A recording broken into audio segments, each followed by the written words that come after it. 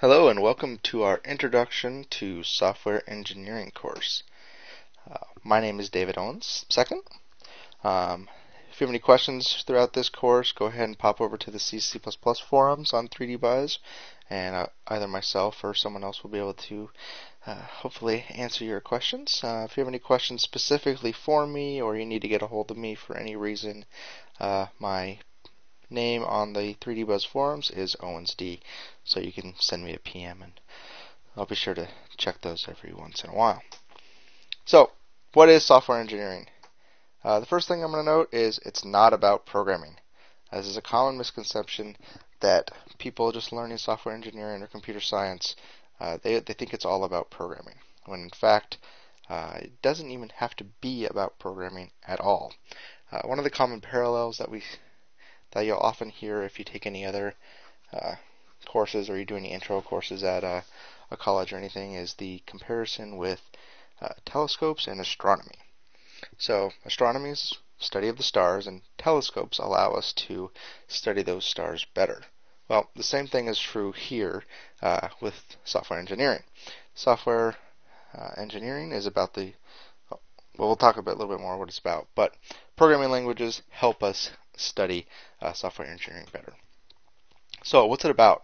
I kind of have three high-level things. I think it's about the design of software, how we interact with various hardware systems, and the development and maintenance of software systems or programs. If you want to wrap it up in kind of a one sentence, it's basically about taking what a human thinks or a human process and turning it into a way that can be represented in computer instructions or some mechanical device that automates that process for us. So let's go over a brief history of software engineering. Notice I kind of took a high level of information from Wikipedia, so if you want to go in there, you can dig down deeper. There's a link there for you. But let's go all the way back to 1801. And there's this guy named Joseph Marie Jacquard who created this sewing loom called the Jacquard loom. And basically what it did is it took a punch card and it read that punch card and was able to form different types of weaves based on the pattern in the punch card. So we kind of see a early example of using software engineering techniques to control a machine to automate a process for us. If we jump up to 1822, we get this guy named Charles Babbage. He comes up with this prototype for a difference engine, which basically was a fancy prototype for a machine to expand polynomials.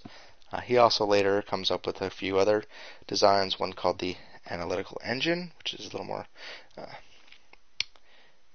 complicated than his first difference engine. So in 1842, we get Ada Lovelace. She is, for all intents and purposes, considered the first programmer. She took Babbage's theoretical designs around the analytical machine and used that to calculate the Bernoulli numbers.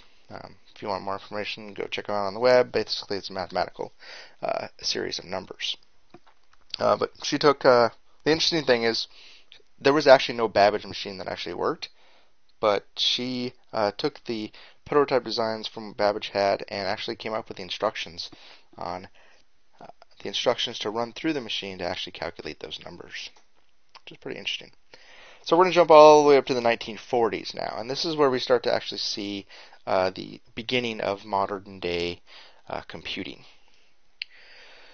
Back then, programmers actually had to write the instructions out for the computer in zeros and ones.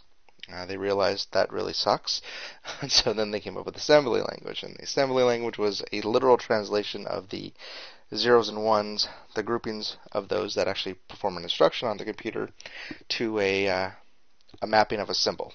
So you might have a MOV or move symbol that corresponds to some zeros and ones. So software engineers decided you still have to be really smart, and it's really complicated to programming that, so they started creating higher level languages. And this is when we start seeing Fortran, Lisp, COBOL. You might have heard of some of those. So we start seeing some advancements in software engineering, which allows a broader set of people to actually partake in the programming of computers and machines. And we start to develop some of our higher level concepts to abstract out concepts instead of speaking in only zeros and ones or low level languages. So we jump up to the 1970s, and this is where we actually see most of our modern programming paradigms being created. We get languages such as C, Pascal, Smalltalk, which is actually a somewhat object-oriented language, and Scheme. Then we go to the 1980s, and this is when object-oriented programming really starts to become mainstream.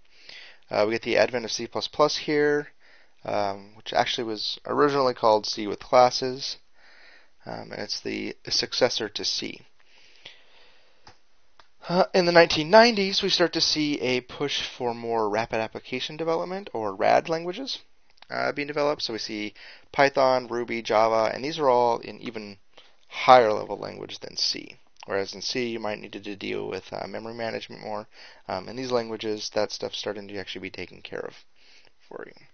And in the 90s is when we actually see the internet actually starting to take place with consumer people as well. And then we jump to the 2000s and basically present day, where we are continuing to evolve the ways in which we actually interact with hardware. We have more advanced concepts. We are starting to do a lot of introspection on code, basically runtime reflection, where the program itself actually analyzes the code that you have and performs different operations on there. And we also see a bigger push on data-driven programming, reading in XML type files or JSON files to actually control how the program works. And we see some new languages coming out as well. We see C#, F#, and Scala starting to come out. So let's go ahead and give a brief overview of C++. C++ will be the language that we will be using to help us study software engineering. It's kind of a mixture of, well, basically C++ will allow us to dig into the more intricate topics like memory management and pointers and how memory is actually stored on the computer and how it's accessed while still being high level enough that we can talk about object-oriented programming and some of the more recent types of programming paradigms as well. So back in 1979, there's this guy named Bjorn Stroustrup, and I always say his name kind of funny. He begins work on C with classes. Basically, the problem was C was there were some other object-oriented languages at the time, but they were really slow. And then there were some other languages that were really fast to execute on hardware, but they were really low level and they were really hard to use. So Stroustrup wanted to kind of take the best of the object-oriented world and the best of the low-level world and kind of merge them together so that we could have fast executing object-oriented programming.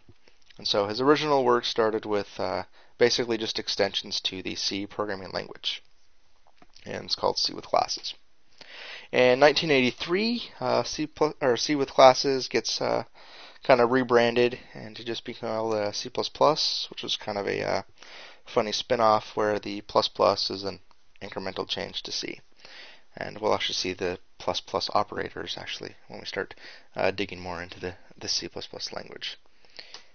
1985, we see C++ actually get its first commercial release, and Stroustrup publishes the first edition of the C++ programming language book, which is basically a reference guide for the C++ language. Jump up to 1989, we see the next version of C++ come out. It has new features in it. Multiple inheritance and abstract classes are two of them. There's a few more. And then all the way up into 1988, it takes basically 29 years 20 years, sorry, 20 years to become officially standard. There's a group of, or a large group of different corporations and people got together and actually standardized what C++ should look like. And this first standard of C++ is commonly referred to as C++ 98.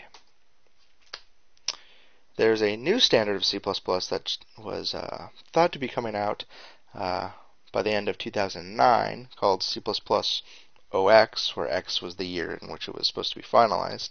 But that's still currently under development, and they're still working, trying to get that all standardized and some new features in the language added. So that about covers up our brief run through on the history of software engineering. In our next video, we'll actually start taking a look at what C++ actually looks like. Thanks.